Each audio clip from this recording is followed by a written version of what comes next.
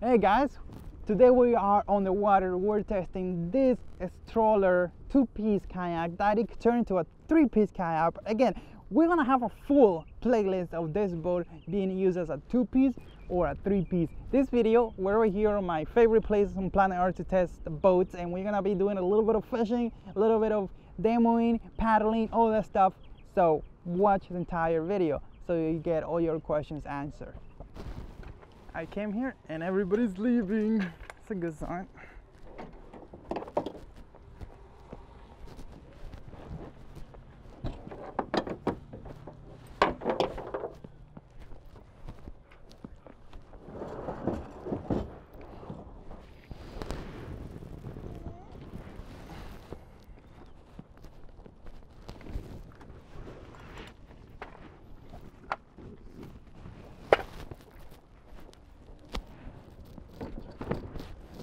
I'll tell you what, this boat weighs nothing as a 10-footer. This one could be turned into a 14-footer as well. Tandem kayak, and we're gonna be doing that as well. We're gonna be turning this boat into a tandem kayak for sure.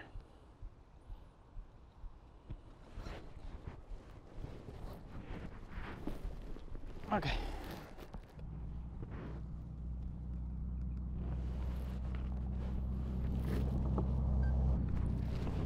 Hope it is recording 360 style.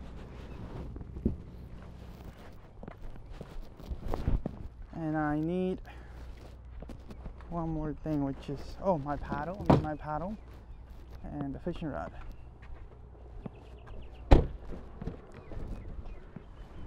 Rod holders.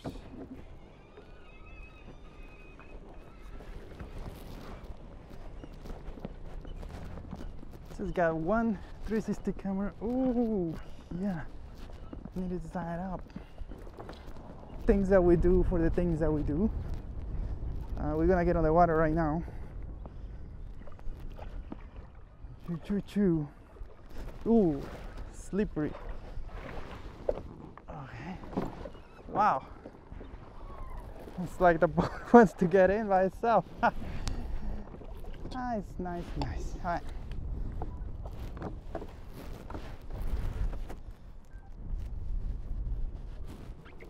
Feels like a stable platform. Let's do some paddling first to get out of here.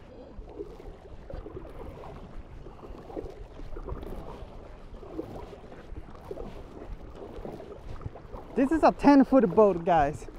10-foot that could turn into a 14-footer. We're on the water right now. We're paddling nicely. Whoa, whoa, it's a lot of water coming through. Look at this. You see that as I paddle? Let me get the drive out of the way. Put it in the front. Hopefully I don't lose it, but let me just hold it. Alright, so I'm gonna paddle hard. You see all the water coming in already? Maybe it's missing a piece, I don't know. We'll see, but I'm going fast. Probably over 4 miles an hour. So it doesn't paddle bad at all. Let me just plug in the drive, and then how you can see it, but it has this little things right here. Oh, weird. I'm gonna give you a full walkthrough of the boat later. Wow, nice velocity right off the bat. Nice velocity. Let me release the rudder right here. Has a release point right here. It feels very compact, not having the extra piece. This is basically a 10-foot Hobie Pro angler. Alright, guys, we're right here in the water. We're testing this stroke roller kayak. All the information is gonna be linked down below in the description, but so far it feels pretty good, solid. Let me fix the seat over here. Nice. It feels pretty fast for what it is. Now, this thing does not have reverse. on the drive because it's the original Hobie style pattern, but it's pretty quick for a 10-footer. Now let me show you here how well it turns.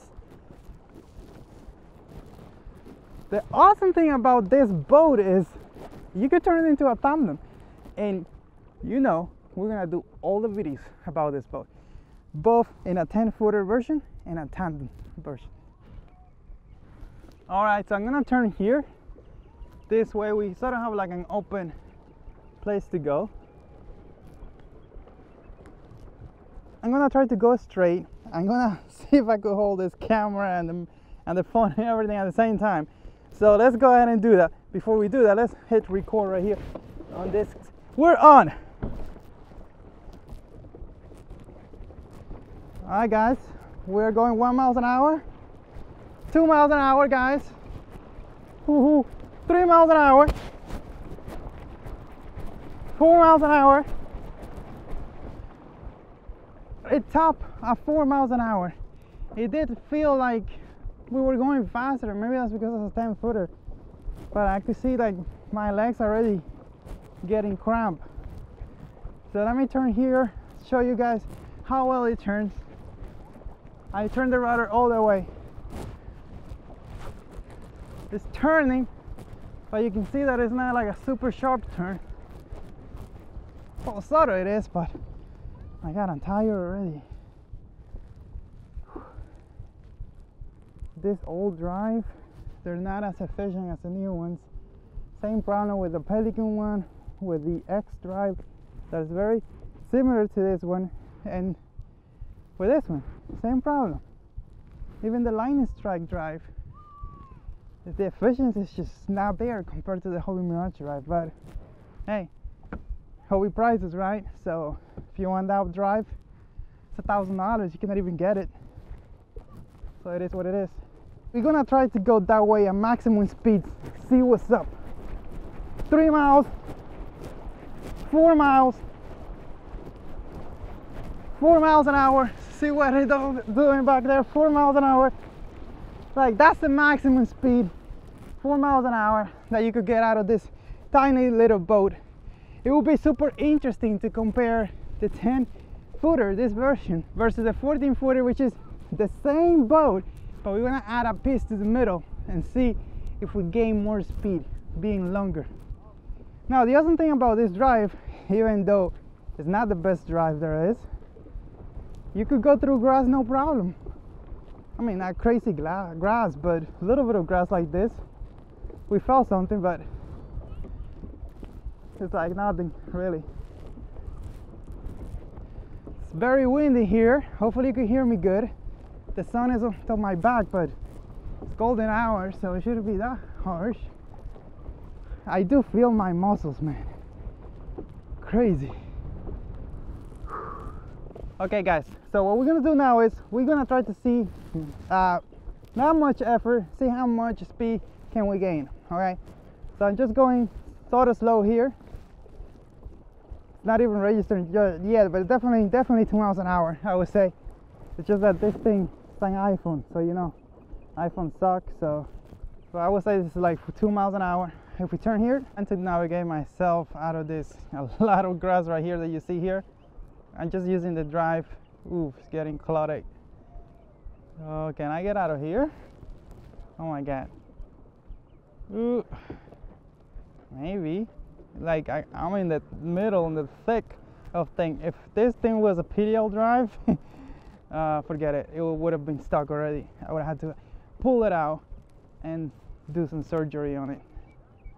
But so far, this is working fine. Look, it's out of it. Oh my god.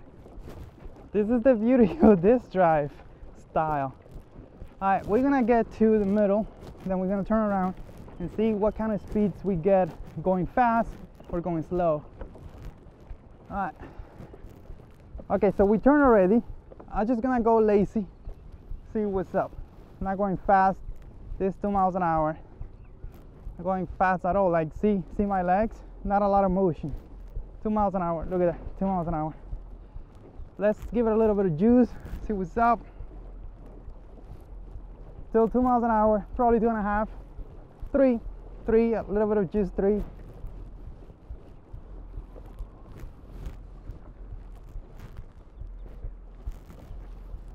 See the turns going really slow. I mean, for a 10-footer, it doesn't turn that bad. No sir, pretty cool stuff.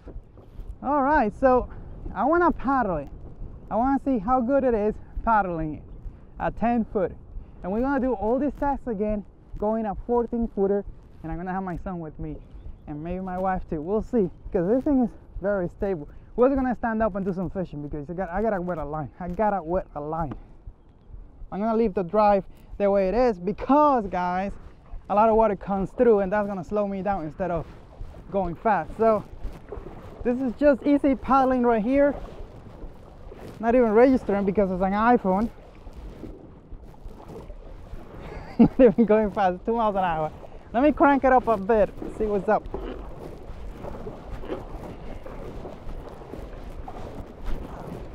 That's 3 miles an hour. We should hit 4 by now. It's 4. It's just that this tracker is pretty nasty right now. Now the awesome thing about this type of drive, if you could get it out in time, that you could get really shallow. Look at this. Take it out, and then you could get very, very shallow. Wow, it's like 2 inches of draft, pretty much. Very shallow. I mean, it's not fast, okay? Don't get me wrong. This is not a fast paddle, but it's an efficient paddle. Like, you put the paddle in the water and the boat moves. All right, you're not gonna go 7 miles an hour, but the 3 to 4 miles an hour you're gonna go, it's not gonna kill you. You don't have to like drag it.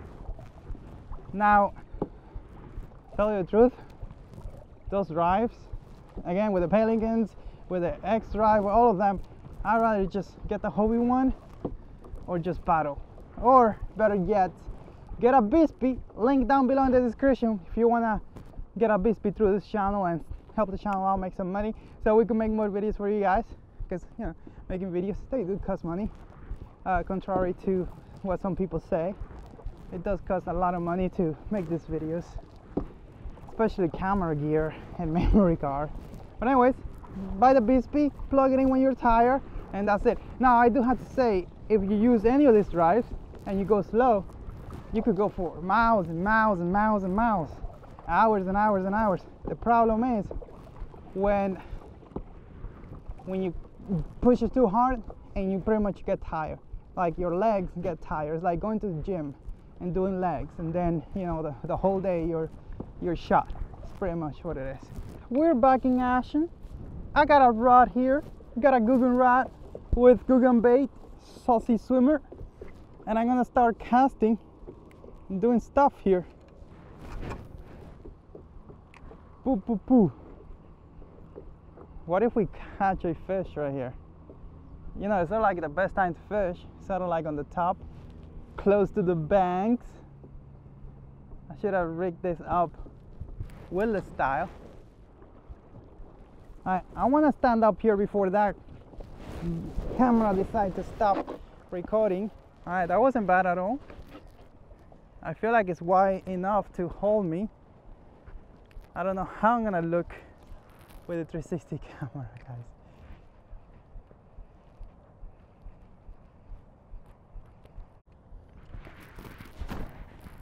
Casting here, standing up, no problem. Feels like it turns to the side. I don't want to test how stable it is right now because I don't want to flip right here. We're gonna flip it, don't worry, we just not today. So we spent a little bit of time with the stroller. It's not a fast boat because it's a 10-footer, you know, but you can make this a 14-footer, and we're gonna see how fast that one is. With 2 people or just 1. Maybe I'll bring the 3 pieces and put the Bixpy in the front and just me on the back, whatever. We'll see what we do. It's a lot of things that you could do with this boat. It's stable enough that I could stand up and fish, you know, someone like me. It's a little teepee, but we're gonna test the full stability coming soon. Is it worth your money? Well, that's really up to you. I mean, think about it. People buy $100,000 car that only 2 people can use it, right? That to me is a waste of money. to that person, maybe not, you know. So let's leave the money question to you guys, and I'm gonna list all the prices and everything down in the description, so go check it out if you want to learn more about it. And I don't want to tell you what the prices are because they change, you know, so just go down to the link and check it out. These boats are available if you're in Florida at San Agustin Paddle Sport. I can't remember the full name, but anyway, all that will be listed down below. This is a demo unit that it was lended to me. It's not mine. I'm not keeping it, and I'll tell you exactly what I think about it, just like I tell you what I think about any kayak that I try or review or whatever I do. The selling point of this boat is that it is a 3-piece boat. This is a 2-piece.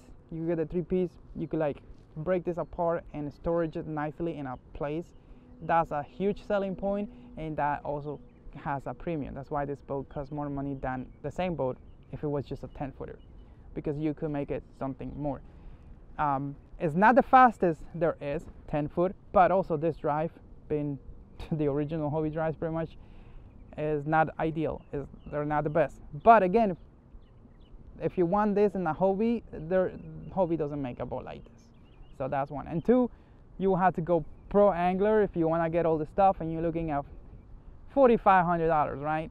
That's a lot of money. $3,500 really. But anyway, now like whatever, over $3,000 if you want to go with a pro angler series.